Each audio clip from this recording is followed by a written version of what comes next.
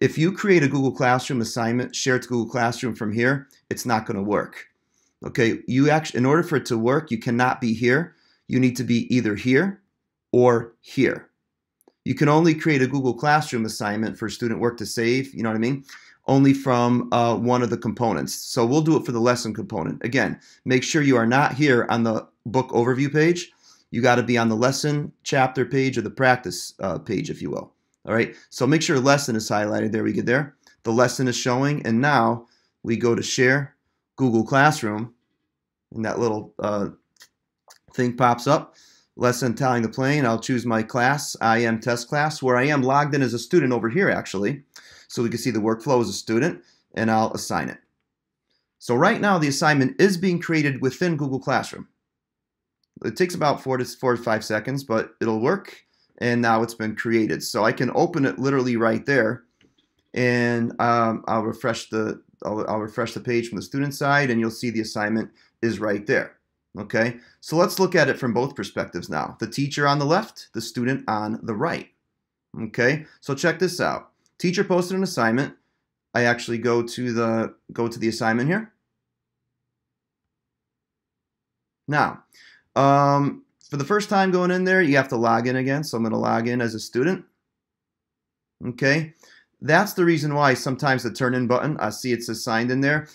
If you don't see a turn in button here, the trick here is just to refresh the page once. And that should work. That should make it work. See, turn in button now shows up. So refreshing the page once or twice is the trick here. So now any work that student Jack Frost does here, for example, as in this create your own tessellation activity, which I'll do here, right? So any work that the student does, you can see as a teacher, even though the student has not turned it in yet. Watch this. Student Jack Frost did this already. So I'll go to student work on the teacher side of things. I see Jack Frost. It doesn't say turned in, but if I click on his name, and let me just refresh it one more time.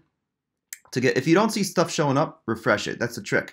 And right here you see, I'll go to the lesson Jack Frost is working on and check it out. Right here as I scroll down, it's loading. See?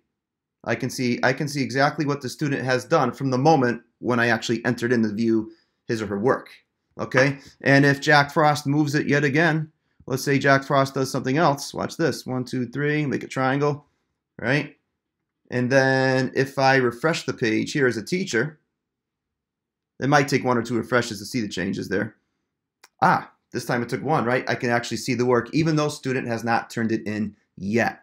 Okay, that's the beauty of the integration from GeoGebra to Google Classroom. It's painless, and at the same time, students do not need GeoGebra accounts in order for their work to save within Google Classroom, because it's Google Classroom environment that's actually doing the saving of the work. Okay, so right now as a teacher, I can go here. Let's actually have Jack Frost turn this in. So student turns it in. There we go.